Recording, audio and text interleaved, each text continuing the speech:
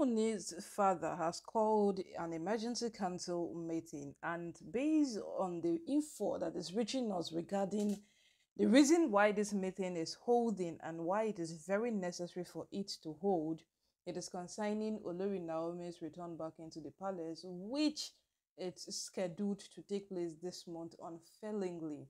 They don't want any sort of failure to come in between, and Ooni's father is very, very deliberate on what happens in the palace concerning Naomi's return and every other thing concerning Naomi's return back into the palace. It is of deep concern to the Oni's father. So, my people, now, what is the council meeting all about? The council meeting has been scheduled as per reasons why the Tobi and every other person has been vigorously sending babalawos and everything they feel they could send across to Olori Naomi.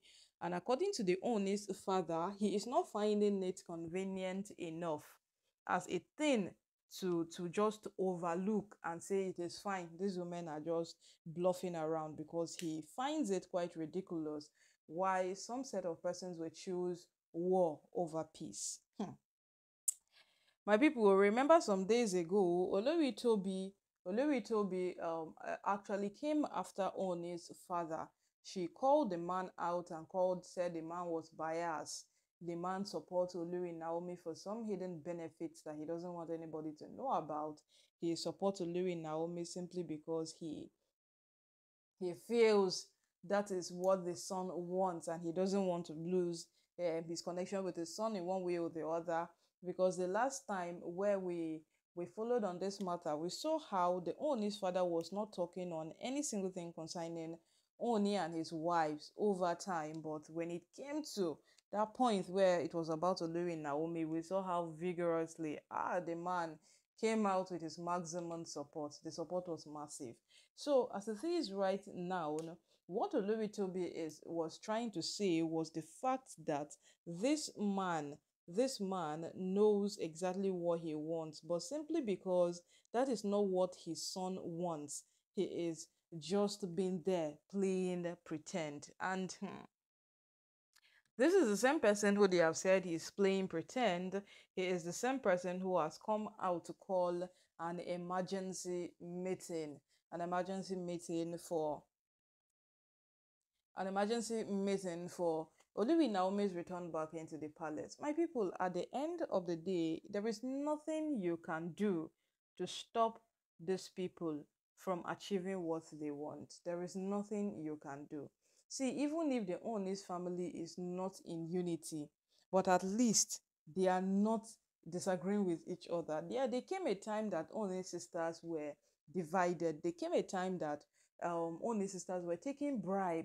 There was a time that these women had the Ifa chief priest in their control. They had this man answering to them. They had him answering to them. And all of these things happened under Oni's roof. Do you think Oni was ignorant of it? Oni wasn't ignorant of these things. But Oni trying so hard not to be the one to, always come out and be the is it the over unprotected person. It's so recommendable. Yes, not being the one who comes out exaggerating, seeming so unprotective, and all of those things. It seems so recommendable. But you see, over time, these women have done a lot of things that even the Oni himself, he has been blown away. He has been blown away. And then today, you see this meeting that has been called is to finalize every single thing. This kind of meeting held sometime last year, and during that last year meeting, we heard of how so many persons made all manner of comments. Some were even an opinion that, and why is Naomi coming back into the palace? Naomi should just bring Tadenikawo back, and she should live her life the way she wants to live it. And then, but that during that time, that was when their Miriam and Ronke had the elders under their control. So in order to make it a balanced equation, it let it not be like some elders are for Miriam, some elders are for Ronke, and all of those things. They end product became that this meeting transpired between the prominent men, the men in council, and the elders of Ile-Ife. And that was where it just became the elders standing in for Miriam and the Ronke. And I think it was at that point that the elders saw that what they were doing was just a bunch of stupidity and nothing more. They were supporting women who are literally ready to take down their king. That is what these women are doing. They are just there to take down the Ooni of Ife, nothing more than that.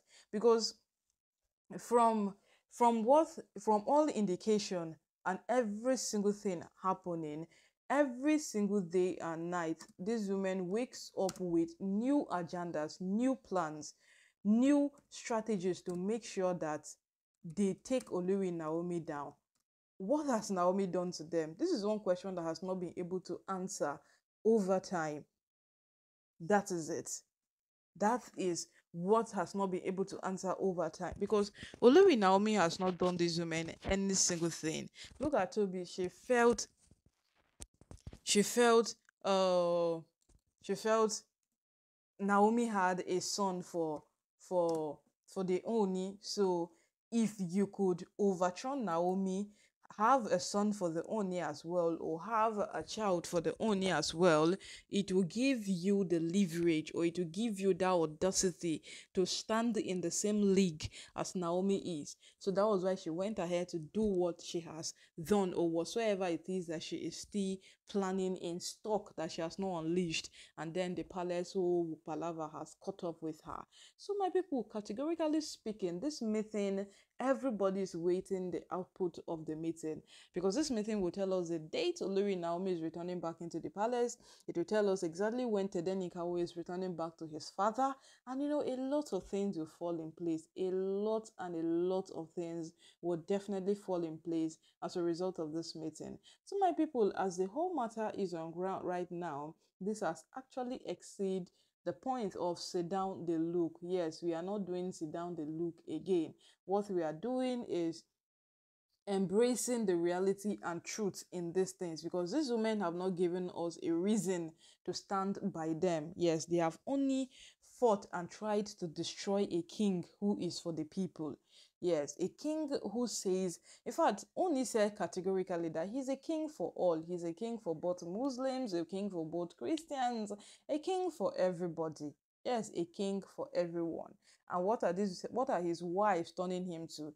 An enemy for everyone. So it's better he takes action, he takes precautions, and he does every single thing that he can do to stand on the right track, because the name these women are beginning to give him, it is a name that no king would want to bear. Yes, the name his wives are beginning to give him a tag on is a name that no king would want to bear. So it is just time that he begins to take action like he is doing right now.